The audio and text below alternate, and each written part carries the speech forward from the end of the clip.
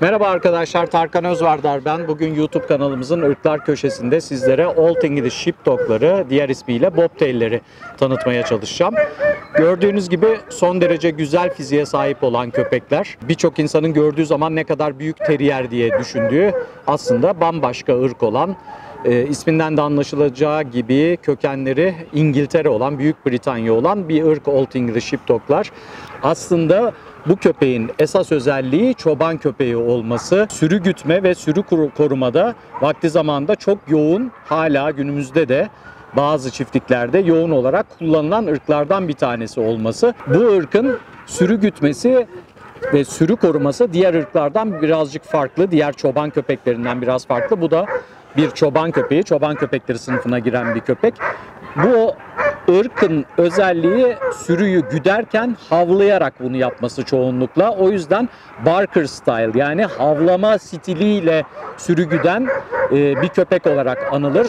Bu nedenle de günümüzde eğer kozmetik hedefli çok beğenildiği için evlerde beslenilmesi düşünülen ya da bahçelerde beslenilmesi düşünülen bir köpek olduğu takdirde bu özelliğini kulak arkası etmemek gerekiyor. Çünkü havlamaya yatkınlığı çok yüksek olan bir ırk. Çoğunlukla bu ırkı besleyenlerde en büyük şikayetlerden bir tanesi havlamaya yatkınlığı ve çok havlaması.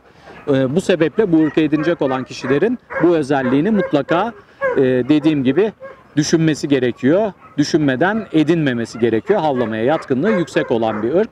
Dediğim gibi aslen bir çoban köpeği, sürü köpeği. O yüzden hareketli, alert, aşırı dikkatli, çevre algısı çok yüksek olan bir köpek. Fiziksel özellikleri de gördüğünüz gibi aslında large breed denilebilir. Büyük ırklar içerisine dahil edilebilecek olan bir köpek. Tüy yapısı çok enteresan bir tüy yapısına sahiptir. Bu köpeğin de alt tüy yapısı en büyük özelliklerinden bir tanesi. Alt tüy yapısı su geçirmez niteliktedir. O yüzden soğuk hava şartlarına ve ıslanmaya, yağmura, diğer çoban köpeklerinin çoğunda olduğu gibi dayanıklılığı çok yüksektir. Ancak tüyleri ciddi bakım isteyen bir köpek. Zaman zaman mutlaka makasla kısaltılması gerekli.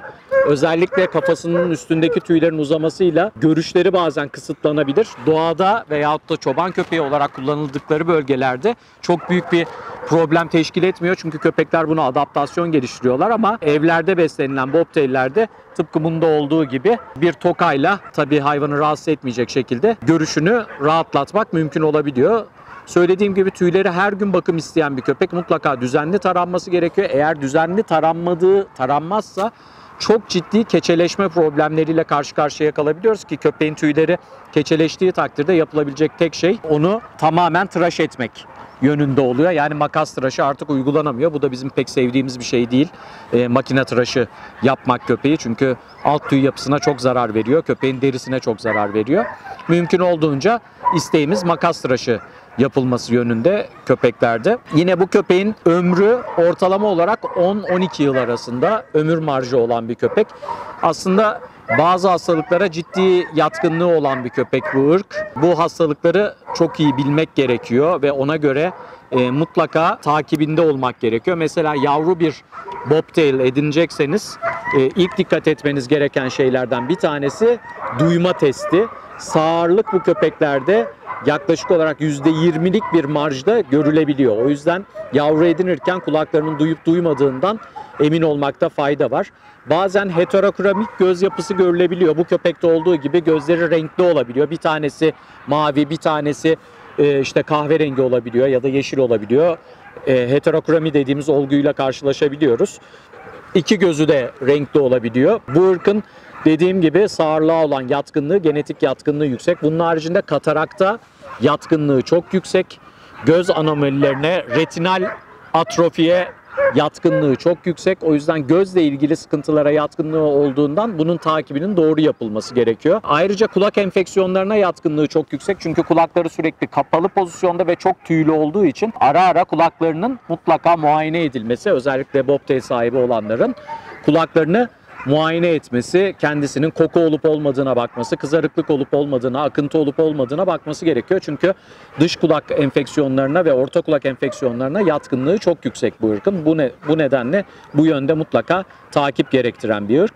Yine problemlerinden bir tanesi büyük ırklarda görülen kalça displasisi. Genetik yatkın bir ırk. O yüzden belli bir yaş grubunda en az gençlik döneminde ve yetişkinlik döneminde olmak üzere 2 defa kalça grafisinin çekilip displazi ile ilgili bir sıkıntısının olup olmadığının kontrol edilmesi gerekiyor. Yine hipotiroidizm, tiroid fonksiyon yetmezliklerine yatkınlığı olan bir köpek. O yönde de mutlaka kontrolünün yapılması gerekiyor. Yine çok önemli, bazı ırklarda görülen, veteriner hekim olan arkadaşlar bilir ama yine de bazen ırkı tanıyamayabilir ve buna bağlı hatalar yapılabilir. Bu köpeğin özellikle uyuzda kullanılan ivermektin denilen bir ilaca karşı korkunç duyarlılığı vardır. Tıpkı Border Collie'lerde olduğu gibi, tıpkı Bearded Collie'lerde olduğu gibi, Smooth Collie'lerde olduğu gibi bu ırkın da bu ilaca karşı duyarlılığı yüksek. İvermektin preparatlarının enjeksiyonunun yapılması uyuz durumlarında bu hayvanda kan beyin bariyerini geçip felç ve ölüme sebebiyet verebilir. O yüzden kulağına küpe olmalı bobtail besleyenlerin, tıpkı Border Collie veya da Collie ailesine ait olan köpekleri besleyenlerde olduğu gibi asla ivermektin preparatlarının bu köpeklere enjeksiyonunun yapılmaması gerekli olduğu konusuna dikkat edilmesi gerekiyor.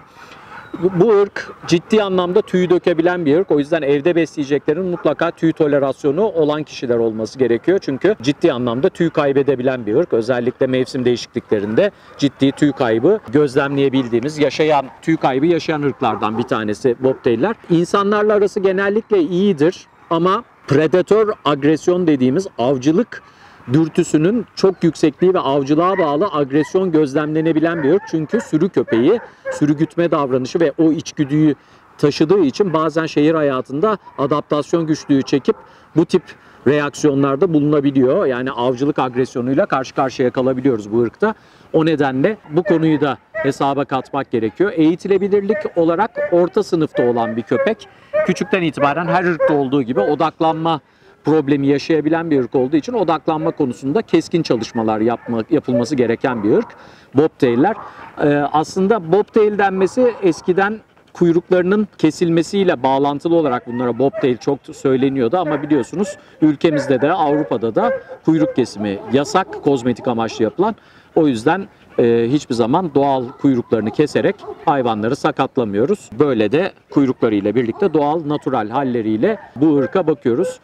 Hareketli bir köpek, enerjik bir köpek, çoban köpeği olmasına rağmen diğer çoban köpeklerinden, özellikle sürü koruyan köpeklerden biraz farklı, daha enerjik bir köpek, daha hareketli bir köpek.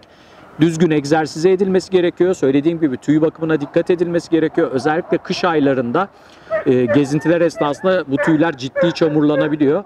Bir takım impertex kıyafetler giydirilerek her gün onun karnını yıkamak, ayaklarını yıkamak, küçük de bir ırk değil, zor olabilir. O yüzden bunları engellemek hedefli kıyafetler var. İnce, köpeği sıkmayacak, boğmayacak ama size temizlik kolaylığı sağlayabilecek. Kışın çamurlu havalarda çıktığınızda, yağmurlu çamurlu havalarda onları giydirebiliyorsunuz. Görüyorsunuz sakalları, özellikle su kaplarında konik kaplar kullanmak gerekiyor. Yani yukarı doğru daralan kaplar. Çünkü su içerken ağızlarını tamamen soktukları için hep çene altları ıslak ve buradaki tüylerini sararmış olarak görebiliyorsunuz. Sürekli suyla temas etmesine bağlı olarak. Yine bu ırkın yüksekliği ortalama 60-63 santim aralığında olabiliyor. Kilo olarak da bir 30-35 kiloyu, bazen nadir de olsa 40 kiloları vurabiliyor bu ırk. Irk özelliği olarak. Renkleri doğduklarında tamamen siyah beyaz olarak doğuyorlar. Tıpkı Dalmaçyalılar gibi, Dalmaçyalılar da doğduklarında biliyorsunuz bembeyaz doğuyorlar. Daha sonradan benekleri çıkıyor. Bu hayvanlar da doğduklarında siyah beyaz oluyorlar. Sonrasında gri'nin tonları ve beyaz ağırlıklı şekillenebiliyor. Ve merle dediğimiz gri'nin alacalı tonlarında da olabiliyor. Bu ırkın özellikleri arasında, renk varyeteleri arasında. Yine bu ırkta dikkat edilmesi gereken, ayaklar da çok tüylü olduğu için otları ve dikenleri çok tutuyor ayaklar. O yüzden yazın özellikle pisi pisi otları döneminde bu ırkın ayaklarının günlük gezintilerden sonra mutlaka kontrol edilmesi gerekiyor. Çünkü otları tuttuğu için apseler şekillenebiliyor ve çok ciddi topallıklar, ağrılı dönemler yaşanabiliyor. Mutlaka kontrol edilmesi gerekiyor. Bu ırkı tercih edecek insanların yine her ırkta olduğu gibi sadece sevimliliği ve güzel görüntüsüne bağlı edinmemesi gerekiyor. Enerjik bir ırk, büyük bir ırk, küçük bir ırkmış gibi davranılacak bir ırk değil. Egzersiz programı ister, strict çalışma, keskin eğitim çalışmaları isteyen bir ırk. O yüzden bu ırkı alacak olanlar bütün bu özellikleri bilerek bu ırkı edinmelerini tavsiye ediyorum.